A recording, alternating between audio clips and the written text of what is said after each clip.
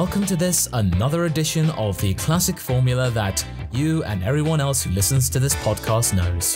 Hundreds of you out there are clamoring for more times from Up on the Lookout.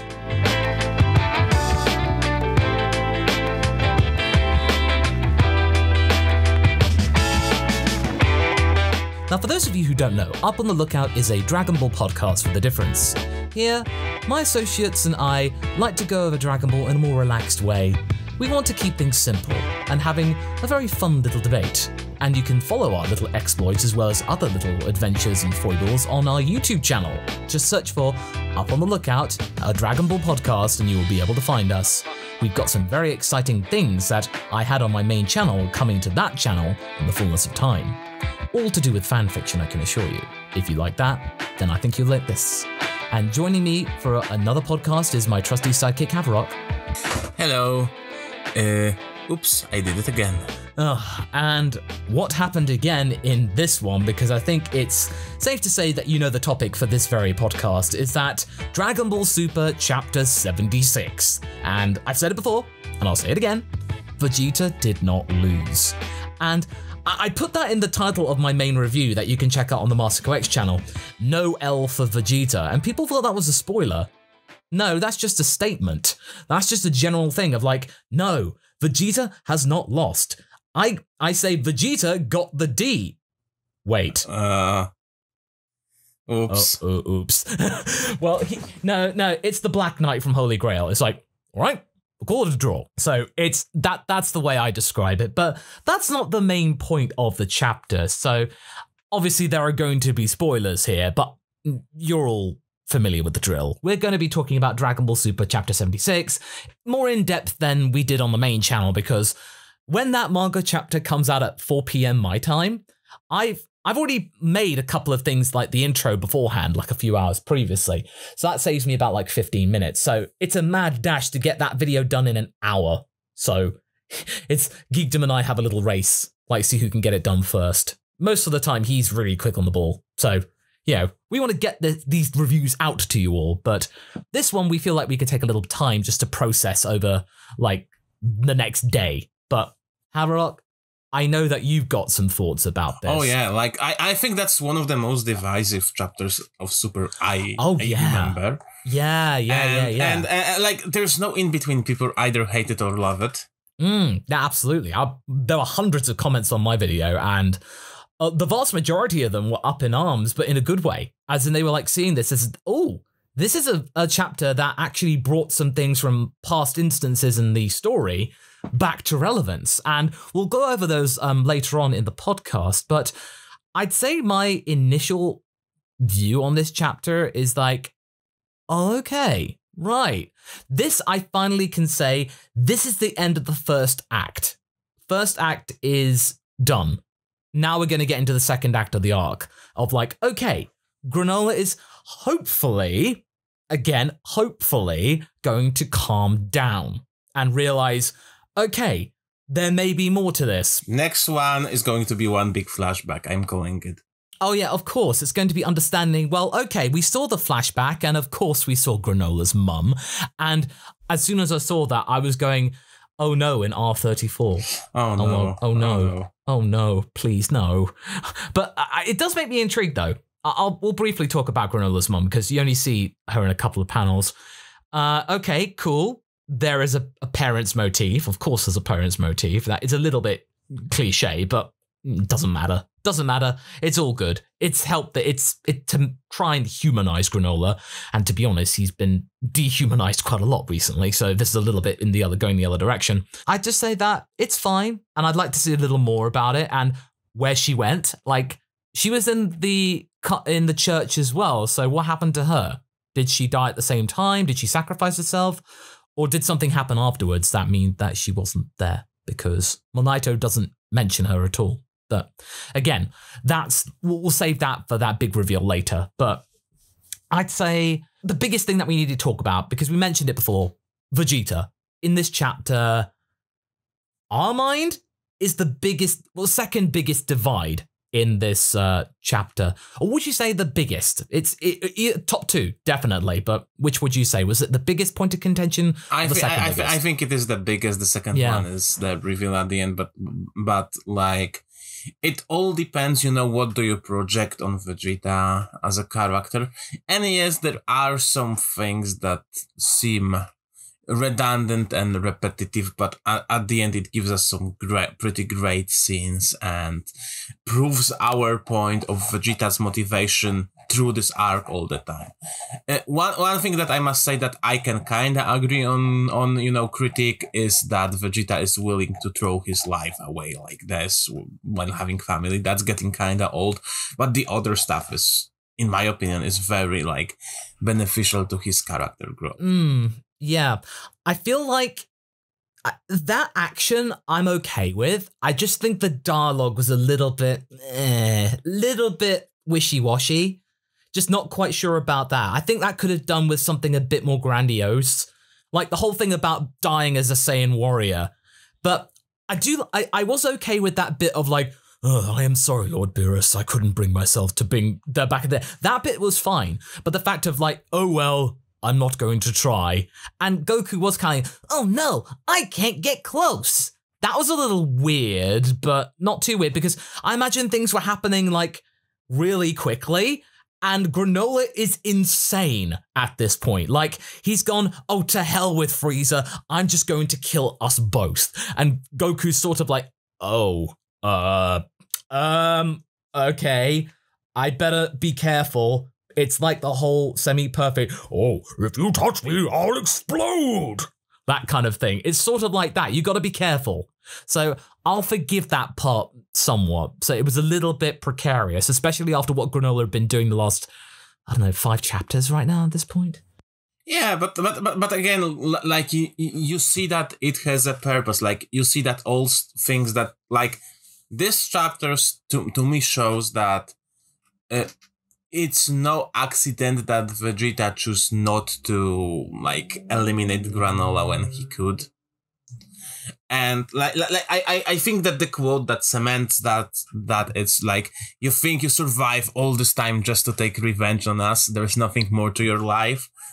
Like, this is the moment when you realize, yeah, he was trying to get through to him. Like, Vegeta is trying to help this guy. Like, the point that many people are missing, he's not trying to kill him. Like, okay, Granolah is insane, but to be fair, he hasn't done anything wrong yet. He hasn't hurt anyone that much. He hasn't killed anyone. And Vegeta, being at Tsundere, he won't just, try to reason with him with kind words. No, Vegeta is trying to help this overpowered idiot, whilst also having a little bit of fun at the same time. Yeah, of course. He's not Goku, who's just gonna like trap Broly with that angelic kind of sphincter thing and going, "You're not evil, I can tell." And no, Vegeta's going like, "I'm gonna beat some sense into you. I'm gonna do you a excuse me? Never!" That kind of thing. Yeah, he's going to have some fun with this. Of course he is. And he's found this new power, and it's actually kind of thrilling. There was a good comment, actually, in the comments. Like, Ultra Ego is Margin Vegeta, but chaotic neutral. Not like chaotic evil. So, I can't remember for the life of me the name of the commenter, but that is a really good point. So, if you're listening out there, good job. That really makes sense. And it's all part of the plan. Vegeta is, of course, going to deck Granolah in the schnoz. He's got to defend himself. But this is the thing about the chapter I love the most, is that Vegeta had a complete plan. Not just to, like, try and talk sense, but he has to do it in the most grandiose way possible, because clearly he's realized that Granolah's not going to be reasoned with just words alone. Or because he's constantly, all the time. He even threw away his technically best friend Oatmeal, or only friend, his partner in crime. So that's kind of the big deal. But it all comes to a head with that moment. Okay, you're not going to listen to me. I'm going to take the fight to the city. And I don't care if you're trying to tell me no. You're going to realize that what you're turning into is everything that you despise.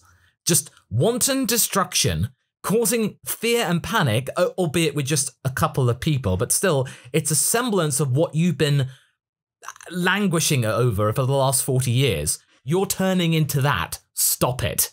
I just feel like in my predictions video that I did a few days ago, I said that one of the predictions would be the Shigarians would banish Granolah or would not have him welcome anymore. I feel that that could be the case because at this moment, Granolah could have just relented and just like paused for a moment or flown away to take the flight out of the city. He didn't do that. He just carried on. He actually got angrier to the point where he was going to basically destroy the planet. Yeah, the strongest guy in the universe. And he's going to concentrate this energy into what looks like a TH death bomb. That probably would have blown up not just a planet, probably the entire local system. To remind people that Granolah won. He's on his last legs. They say that like Granolah is at his limit. Like Vegeta chose to not defend. Like I feel that was a needed development for the character. And yeah, like Vegeta being at tsundere to Goku. But in this particular case, I think he just wanted to help this guy his own way because he felt that Goku doesn't get Granolah like he did. Because, as we said, there are multiple parallels between those two. Goku never really missed his Saiyan heritage. Vegeta kinda did. Yeah, and Goku's only starting to understand what it means to be a Saiyan properly, like really, only recently with Broly. And you're right. No, Vegeta was probably concerned that Goku would get in the way, maybe destroy Granolah or make Granolah do something rash before Vegeta could actually get to that point where he feels like he could talk Granolah down. Goku was getting in the way. And so I feel like he was getting in the way of the plan. And I think that actually makes everything make sense because a lot of people were like going, well, why is Vegeta acting like this? Why is he going back to his old self? And I'm like, it's okay. Goku's aware of this and saying, what's with the old attitude for all of a sudden? Vegeta also realized, and it's a parallel to both show and mythological Loki. That there is that idea that Loki in Norse mythology, right, is that being that is an obstacle for heroes. Like Loki always loses, but makes the other characters grow thanks to him. Like like Loki is the rite of passage for the other beings to realize their full potential. And this is what Vegeta does here, because not only he tries to save Granolah, but also he is the one to trying to teach him respect to fighting. And you can see that like for him fighting is something really important, and for Granolah being such technical about it and not appreciating the power that he has, it's also something that I feel that Vegeta can teach him. Like if you think about it, like Vegeta can also realize like Granolah is really strong. They don't know that he has shortened his life. Like if Vegeta can get him on their side, they have very good ally against Frieza. Like heck, like with Vegeta, like with Granolah being around and being a foil to Frieza, Vegeta wouldn't be worried as much about Frieza, because he knows that there is like a very powerful being somewhere in space that also that could keep Frieza in check or even get rid of him. So all of that I think was very, very technical, very specific in a way, and it was built up, No, definitely. It kind of makes me wonder what's going to happen in the next chapters, because they're still the Heaters and they're going to get the Dragon Balls. You just wonder whether they might have actually sensed that Granolah's not done what he was supposed to do, and it's like, oh, okay, we'll just wish for the power away from him. Take the power away and either just take it away just for the sake of it, or just give it to Gas. That could always be, a little bit of a twist. So that means Granolah then does not have the power anymore, but he still's only got like 3 years left to live. It's definitely the biggest point of contention. Okay, no, the way you said it, that's actually fair enough. So I suppose the next thing we can talk about is, of course, the reveal at the end. And that, of course, is Bardock has some people thinking it's the first time he's been mentioned in the series, like in the manga series ever. Not quite. There was a non-diegetic moment in the Frieza saga where Bardock does appear in a panel. And that was mainly because Toriyama was like, that Bardock special was really good. I'm just going to add that to the lore. There you go. I liked that at the time, like back in 1991. And now Bardock is, for the Broly movie, Toriyama goes, oh yeah, Bardock was cool. I'm going to make my own version. And he made the minus version. So, and that's Toriyama's one wholesale, whereas the Bardock that everybody fanboys and fangirls over is one devised by Toei and Takao Koyama. And Toriyama is just like us, was going, that's cool. I like this character.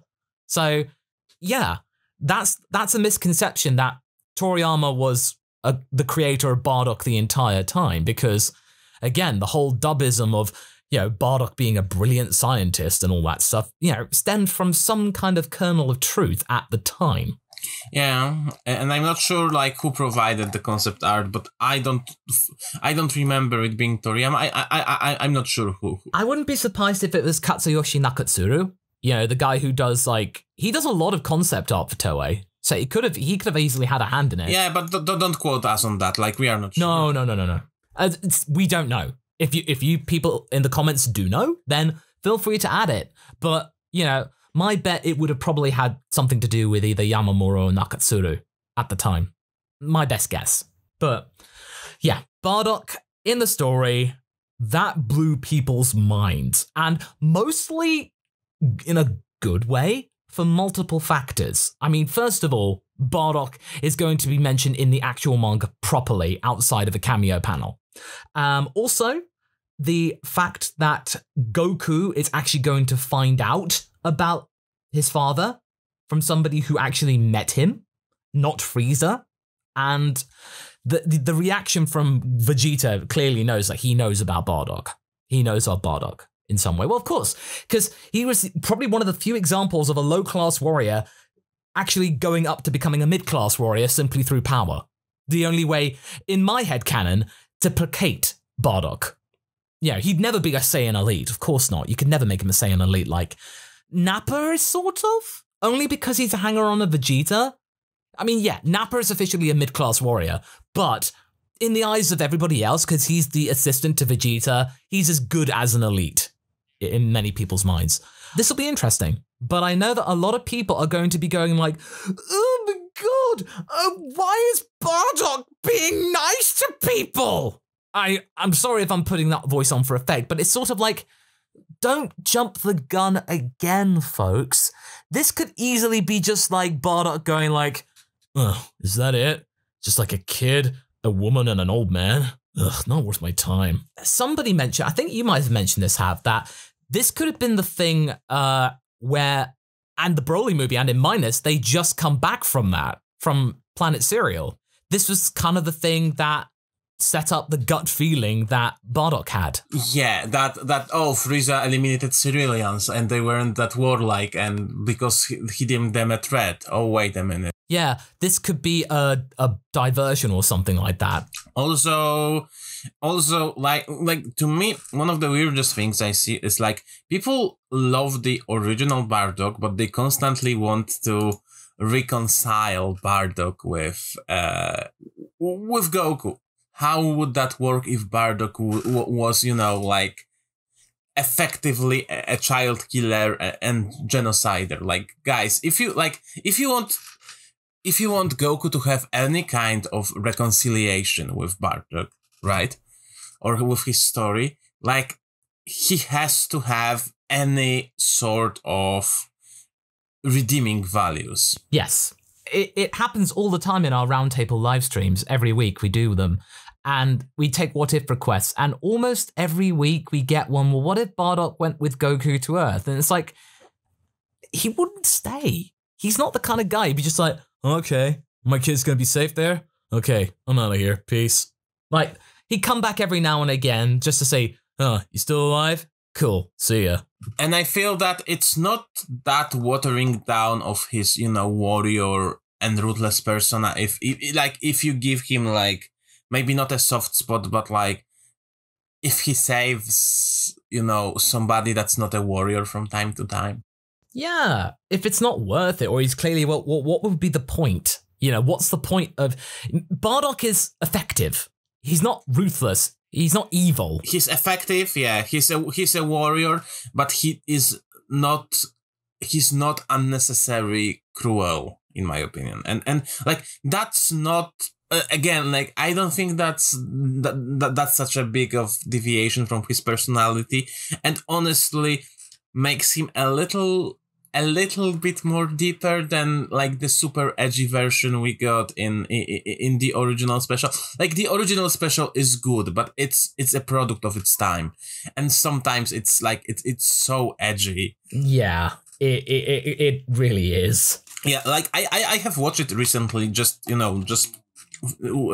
for this chapter when the spoilers started to floating around, and I'm like, even 10 years ago, I would say that it was cool, but like watching it now as a 30-year-old man, I'm like, I think it started to age not that well, like there are certain elements that are super interesting, but I can see flaws on the surface even more. I didn't mind the minus Bardock that much, and honestly, like you guys also need to take this with a grain of salt, because I'm not that big fan of a Bardock either. I think he's one of the most overrated characters in the arc.